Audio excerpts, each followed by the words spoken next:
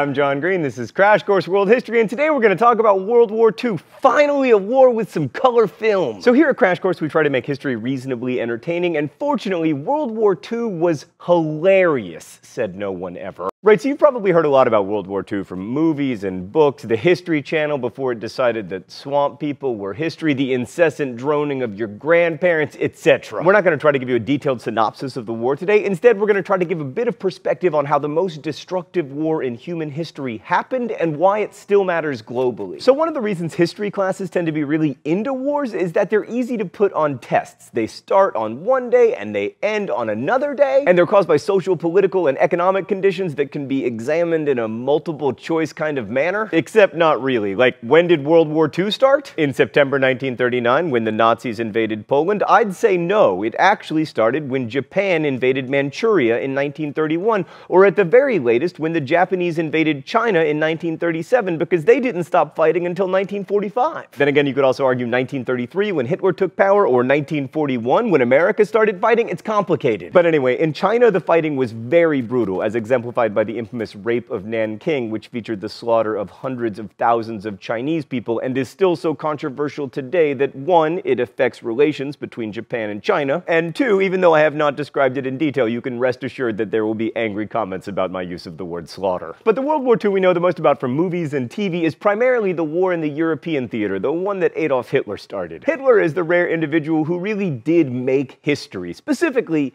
he made it worse. And if he hadn't existed, it's very unlikely that World War II would have ever happened. But he did exist. And after coming to power in 1933 with the standard revolutionary promises to return the homeland to its former glory, infused with quite a bit of paranoia and anti-Semitism, Germany saw rapid remilitarization and eventually, inevitably, war. In the beginning, it was characterized by a new style of combat made possible by the mechanized technology of tanks, airplanes, and especially trucks. This was the Blitzkrieg, a devastating tactic combining quick movement of troops, tanks, and massive use of air power to support infantry movements. And in the very early years of the war, it was extremely effective. The Nazis were able to roll over Poland, Norway, Denmark, the Netherlands, and then all of France, all within about 9 months between the fall of 1939 and the summer of 1940. So after knocking out most of Central Europe, the Nazis set their sights on Great Britain, but they didn't invade the island, choosing instead to attack it with massive airstrikes. I mean, you look at this poster and think, man, the Queen wants me to finish my term paper, so I can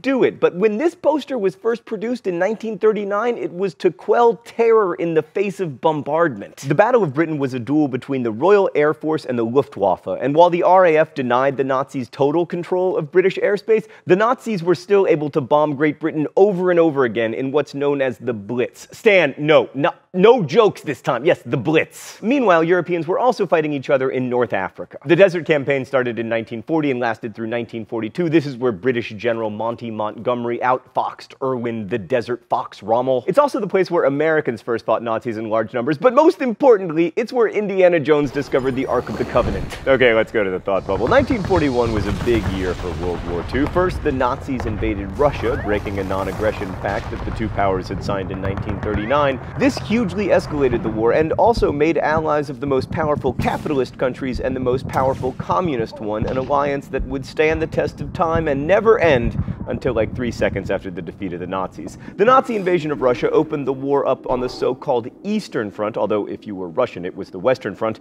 and it led to millions of deaths, mostly Russian. Also, 1941 saw a day that would live in infamy when the Japanese bombed Pearl Harbor, hoping that such an audacious attack would frighten the United States into staying neutral, which was a pretty stupid gamble because 1, the US was already giving massive aid to the Allies and was hardly neutral, and 2, the United States is not exactly famed for its pacifism or political neutrality. 1941 also saw Japan invading much of Southeast Asia, which made Australia and New Zealand understandably nervous. As part of the British Commonwealth, they were already involved in the war, but now they could fight the Japanese closer to home. And shut up about how I never talk about you Australians, I just gave you 1.5 sentences. But by the time the Americans and Australians started fighting the Japanese, it was already a world war. Sometimes this meant fighting or starving or being bombed. Other times it meant production for the war. You don't think of Argentina as being a World War II powerhouse, for instance, but they were vital to the Allies, supplying 40% of British meat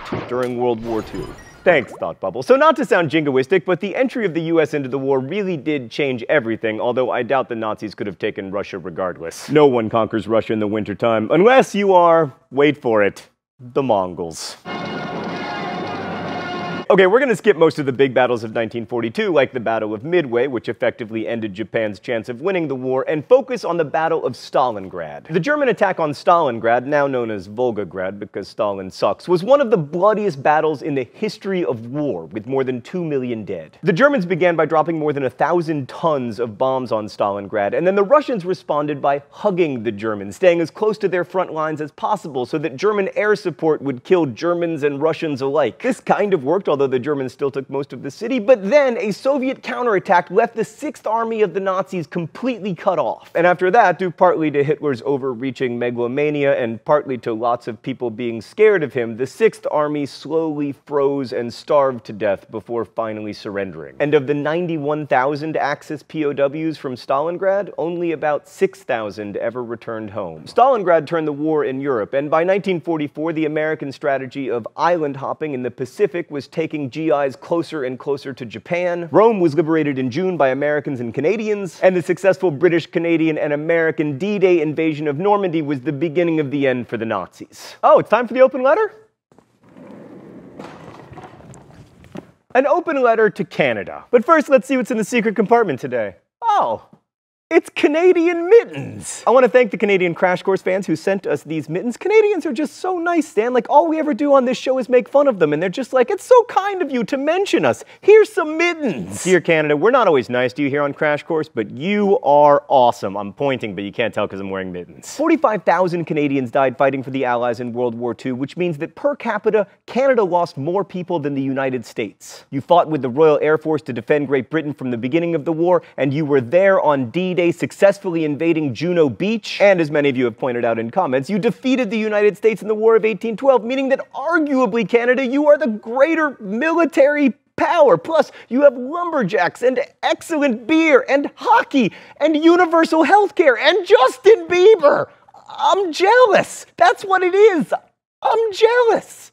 Best wishes, John Green. So by the end of 1944, the Allies were advancing from the west, and the Russian Red Army was advancing from the east, and then the last-ditch German offensive at the Battle of the Bulge in the winter of 1944 and 1945 failed. Mussolini was executed in April of 1945. Hitler committed suicide at the end of that month, and on May 8, 1945, the Allies declared victory in Europe after Germany surrendered unconditionally. 3 months later, the United States dropped the only 2 nuclear weapons ever deployed in war. Japan surrendered, and World War II was over. The war had a definite cause: unbridled military expansion by Germany, Japan, and to a small extent, Italy. Now, it's easy to claim that Hitler was crazy or evil, and in fact, he was certainly both, but that doesn't explain the Nazis' decision to invade Russia, and it sure doesn't explain Japan's decision to bomb Pearl Harbor. And there are many possible explanations beyond mere evil, but the most interesting one to me involves food. Hitler had a number of reasons for wanting to expand Germany's territory, but he often talked about Lebensraum, or living space, for the German people. German agriculture was really inefficiently organized into lots of small farms, and that meant that Germany needed a lot of land in order to be self-sufficient in food production. The plan was to take Poland, the Ukraine, and Eastern Russia